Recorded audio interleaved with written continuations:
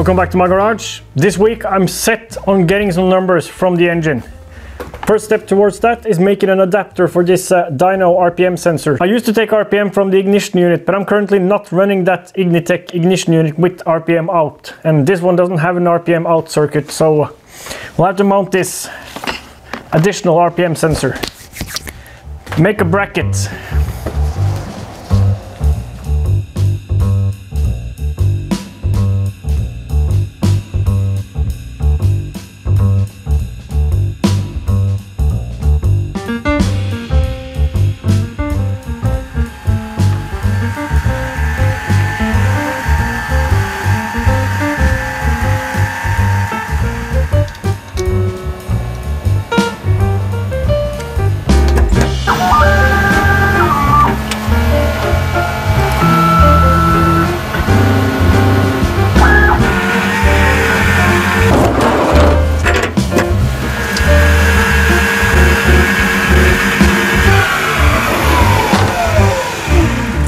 A little miscalculation of tool length here.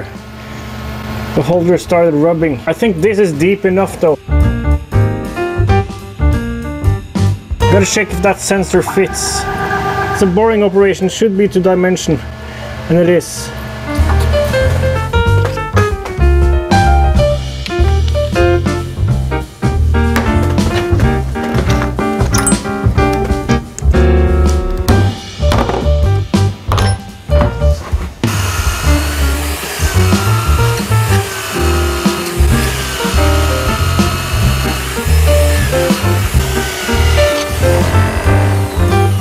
No one warned me this could happen.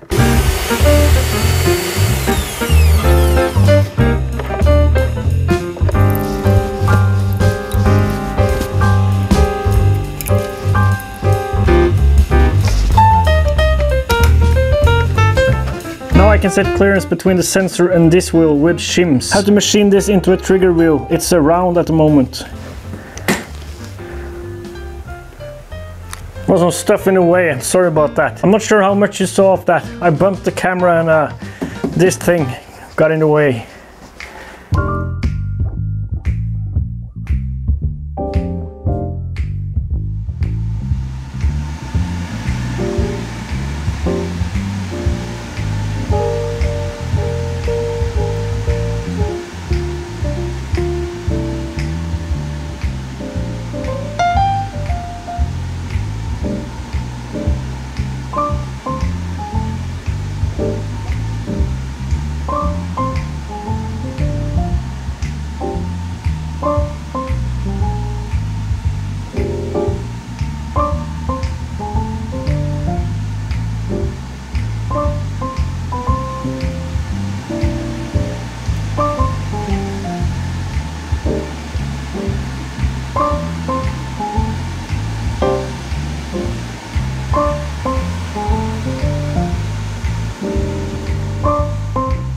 Mess in here, I should really clean up, but who has time for that? Might have noticed some attempts at smooth panning and crane shots. I've acquired this gimbal. Actually, I got inspired from one of the comments saying I should get a gimbal to mount on my selfie stick for filming myself when I'm traveling. Tried that, but it's harder than I thought.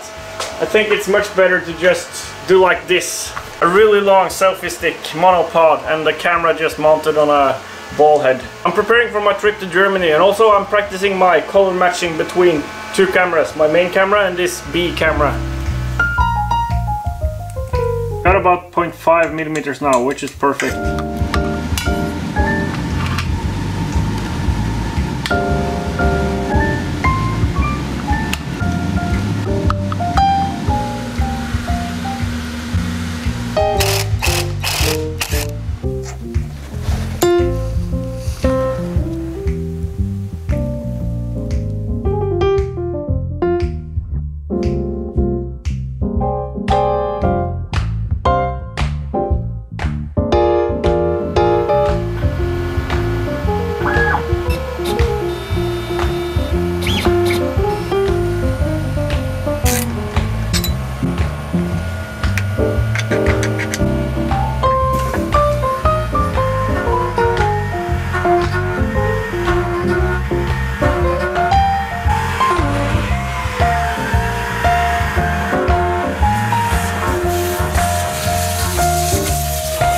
I didn't think of this bolt when I set the clearance height. Luckily my machine's rapid moves aren't that rapid, and it powered through without losing steps or breaking an end mill or anything.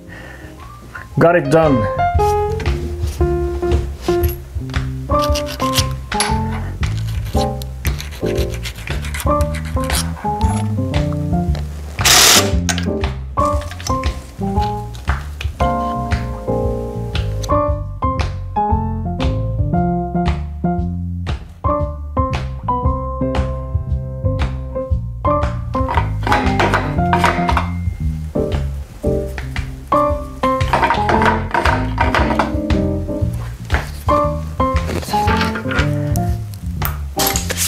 I'll hook up that Hall sensor in place of the signal from the ignition unit and heat up the engine, and we're ready for testing. Now with readings from the dyno, we'll have to be careful, make sure the ignition unit is not firing too early. Check it with a light to not blow things up. And I really should clean up the place. Might do some slight cleaning whilst the water is heating up. Let's pull the plug/drain plug and clean out all the oil. And we'll spin up the engine and see if the RPM sensor is working.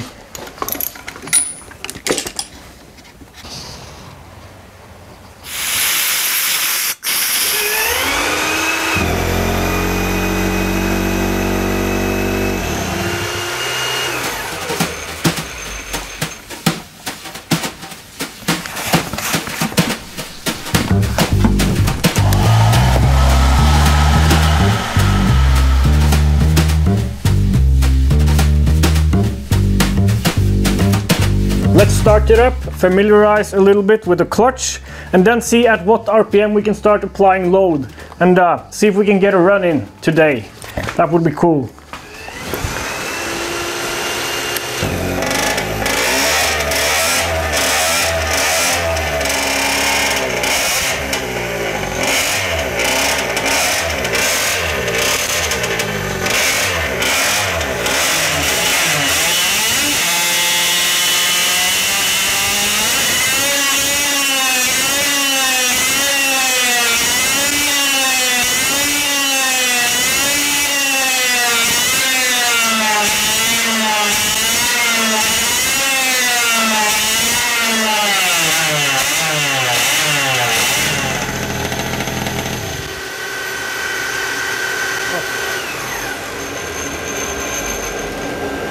That's what's smelling.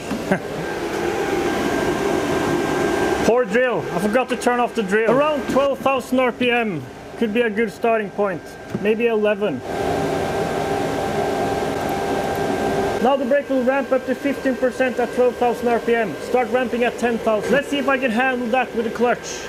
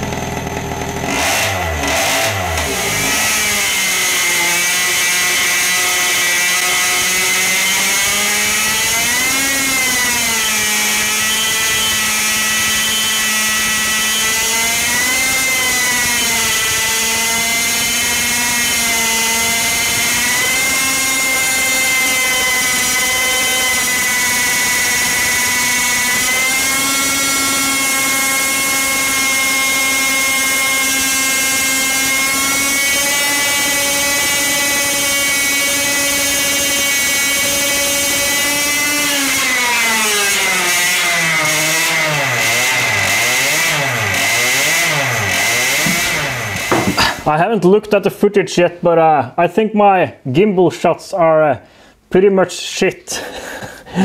It's not as easy as you might think operating a gimbal. This might turn out to be a difficult task.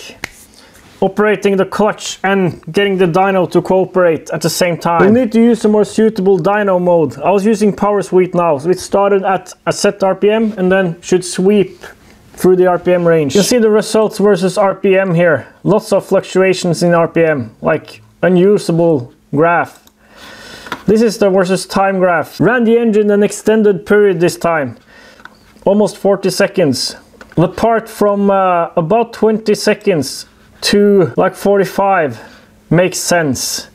It's a pretty much flat line, hovering between 10 and 12 horsepower. Between 22 and 34 seconds corresponds to between 16 and 17,500 RPM. Power is staying fairly flat at 11 horsepower. Not much at all, but we haven't started playing with ignition and fueling yet. Ran out of space on the SD card, had to go inside and unload. Can't really remember where I was, but here's a comparison between the raw data and the default smoothing. That red line, that's torque from the load cell with default smoothing 3.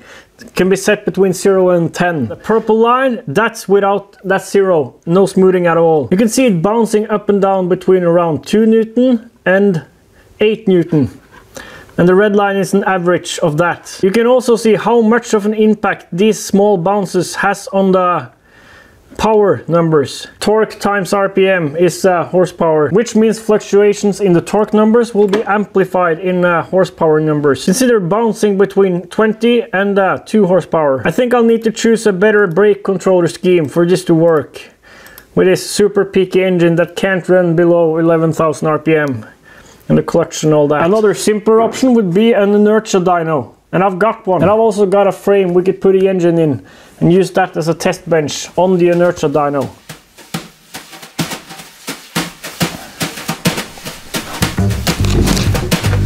If you were wondering how slight the cleaning I did was, basically taking all the clutter from there and putting it here. I need to do something about this. We're going to try the load control option in your dyno. That's not PID control. And also we need to install that low pass filter on the input from the load cell to the box. I'm going to go inside and organize all my footage, and I'll see you back tomorrow morning for more testing.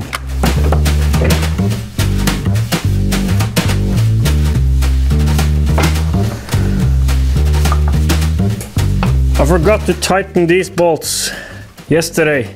The dyno frame was basically just hanging from the retarder, not mounted up here. Don't think it would make much of a difference though, but having this whole beam suspended in midair can't be a good thing.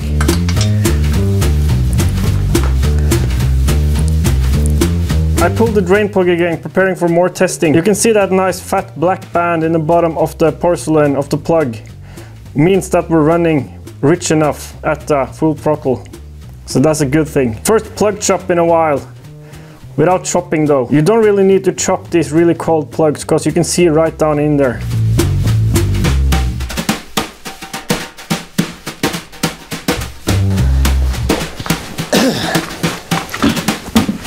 Up until now we've been running power sweep with PID control, trying to make that work. I think it will be really hard making that work when I have to clutch it out at like 12,000 RPM. We're going to try load control, which is not PID control. Load control is an alternative to PID control, specially made for water brake. Can also be used with other systems with slow brake control, very fast torque increase, and in general, anytime PID is difficult to make stable. I think this is a situation where it can be difficult to get PID to be stable. I've set start gain to 5% per 1000 RPM, and sweep rate is 0. So steady state at 14,000.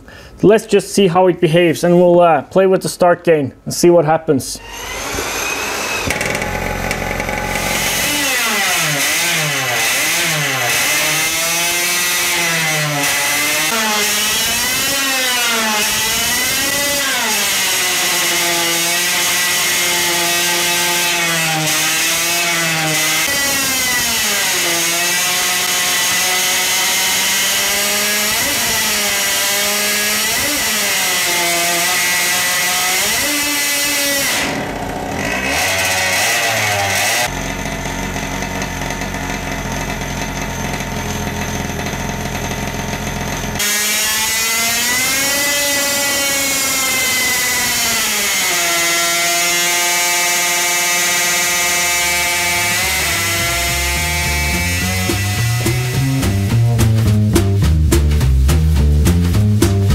gotta remember to focus on the goal now. We can't step-by-step test the soundness of various parts of my engine design, whilst at the same time trying to make this dyno work, which is a project in itself. I've got an awesome solution, it just occurred to me.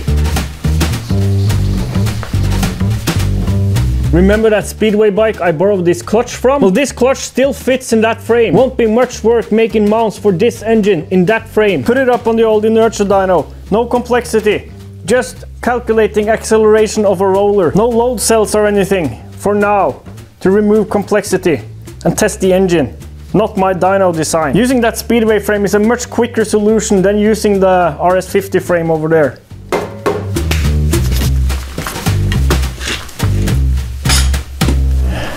Stay tuned for next time when we actually put this engine in a frame and probably get some proper dyno numbers. See you next time.